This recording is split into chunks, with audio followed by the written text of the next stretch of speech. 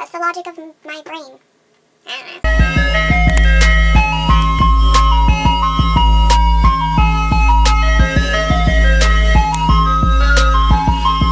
Hey guys, it's Jay, and today I'm here with a pretty big unhaul video. I recently got another shelf, and my mom's speculation for allowing me to have another shelf was that I had to go through every single one and get rid of books that I'm just like not interested in, or it's been on my shelf for like ever and I'm probably not gonna pick it up. So I now own 6 shelves. I've gone through 3 of them. This is the result. So without further ado, let us get started.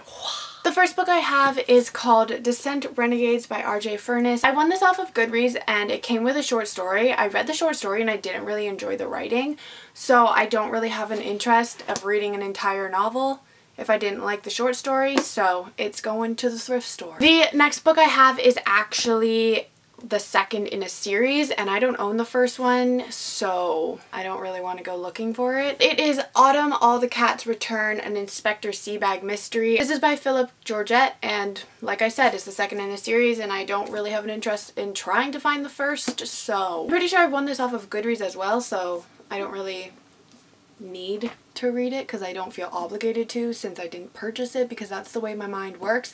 If I bought a book, I have to read it because I spent money on it, but this was free, so. The next couple of books are all part of the same series, but I think I've grown out of this genre. Like, it's not YA, but it's not middle grade. It's like the in-between section. I don't know what it's called, but like I swear there's like an in-between thing. But it is the A-List series by Zoe Dean. I have almost all of the books. I think I'm missing like the 3rd, but then I have like 1 to 9 minus the 3rd. But it's the A-List, Girls on Film, Back in Black, Some Like It Hot, which is a mess, American Beauty, Heart of Glass, which is also a mess, Beautiful Stranger, and California Dreaming. And like I said, I just don't think I'm ever gonna actually read these. And I feel like if I did try to read them, I probably wouldn't enjoy them. So might as well get rid of them. The next 2 books are also a part of the same series, but I've had them on my shelves forever. I bought them because my mom loves this author, loves this series, but I feel like I'm just never going to read them, so might as well get them off my shelf. They are One for the Money and Two for the Dough by Janet Ivanovich, and they're also just like a really weird height, and just books these heights, the like trade paperbacks, piss me off because they don't go on the shelf nicely, and I just can't deal with it because they're just so uneven and it drives me insane. So off to the thrift store. The next book I bought because I think it was like a buy 4 get 1 free kind of thing, and I recognized the title from the movie, and it's On the Road by Jack Kerouac, but I'm never gonna read it. I didn't really like the movie, so I don't know why I bought the book, but logic of JN, once again, it doesn't make sense. The next book I bought solely because it was so big and I was like, I'm gonna get to that just so I can feel accomplished for finishing such a big book, but it's been on my shelf for over 3 years, so clearly it's not happening.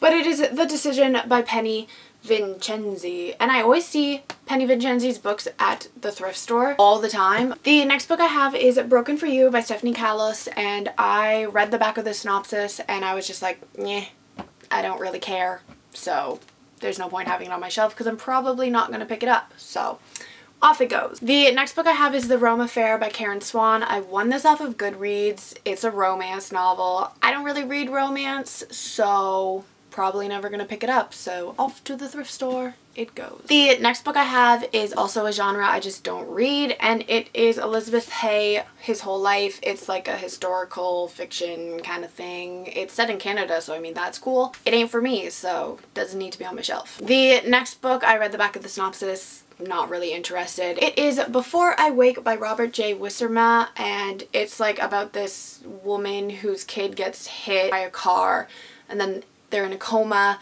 and it's like a tragedy thing. I'm not interested, so. And apparently it's like heavily Christian based. Your girl ain't religious in any way, so I just, you know, just The next book is like the 8th in the series, so like why I bought it, I don't know. I think I thought the cover was cool, but it's Truancy City by Isamu Fuki. And like I said, like I think I just liked the cover at the time. The girl doesn't have time to go buy the first 7 books in the series, so goodbye. The next book is also like the 8th in the series, so again, I don't have time for this. It's Crime School by Carol O'Connell. I think I bought it thinking that it was a standalone. It's not, so goodbye. The next book I have is another romance book. Your girl don't like her romances very much, so Emile Richards' Iron Lace. It's not a stabby murder book, so. The next book I have, I'm pretty sure I won off of Goodreads, and it's like nothing that I would ever read, so I don't know why I kept it on my shelf this long, but it is The Revolution of the Moon by Andrea Camilleri. But it's like the true story of some king or queen or some shit that I don't care about, so. The next book is the 2nd in the series, I think, and I don't care to go find the rest of it, so. Called Cross by Ken Bruin, and I'm pretty sure this was another one that was like heavily Christian based and not about it. The next 2 books are part of the same series, but I again just think that I'm too old for this target audience, so I'm not even gonna waste my time with it because I know I'm not gonna like it. But it's Beach Blondes and Tan Lines by Catherine Applegate, and I'm pretty sure that this is like 1 to 3 and this is like 5 to 7, so like I'm missing book 4 anyways, so like ugh. The next book I have is Exudos by Julie Bertagna, and I read the back of the book. Doesn't seem that intriguing to me anymore, so we getting rid of it. It's something about like the earth being underwater and then this girl comes and she has to like save the world, but there's so many books like that and I just don't care. The next book I have is a historical fiction, which I don't really read that genre very much, so getting rid of it. I think I kept it on my shelf because the main character's name is Jay.